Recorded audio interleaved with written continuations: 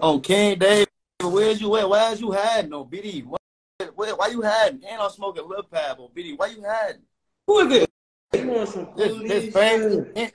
And I'm smoking. Man, y'all need to leave Lul Tim alone. Okay, so if you guys saw that video, to sum up what was going on, Lul Tim, somebody who is basically one of America's most hated people. And why? Because he took out King Von, and there's a lot of OTF Lil Durk supporters in the world. Now, he basically has, people say he's been hiding. Now, is he hiding? I'm not really sure. I don't think so. I think he's just living his regular life. But I think one thing that hip-hop fans can't really fathom is they can't fathom that these rappers kind of just live regular lives. What I mean by that is these rappers aren't in hiding like a lot of you guys think they do, moving around 100 security.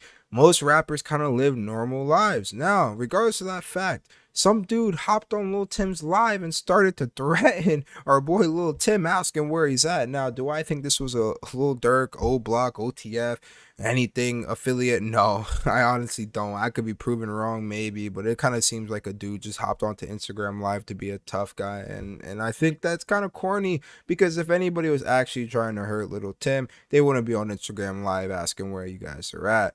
But Lul Tim, obviously, I'm not sure who left. I don't know what's going on, but you did hear the "Who's this?" and that kind of sparked the person, whoever it was, to leave.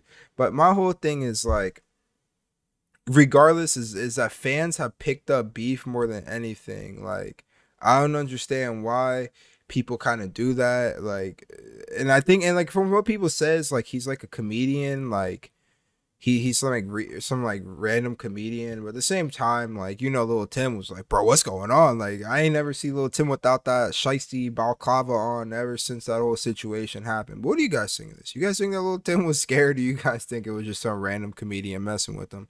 Remember to like, comment, subscribe. It's your boy. Peace.